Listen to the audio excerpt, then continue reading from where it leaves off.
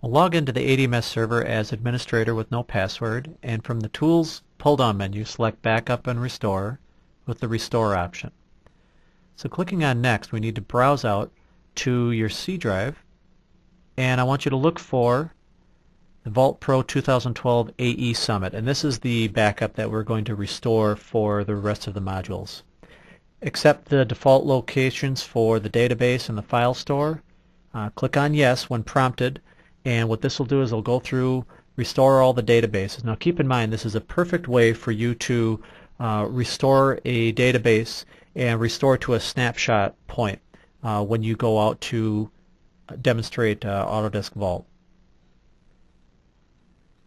So at the end, click on Close to close out and go in and validate that you have actually restored the vault. You should see just one vault called Demo Vault.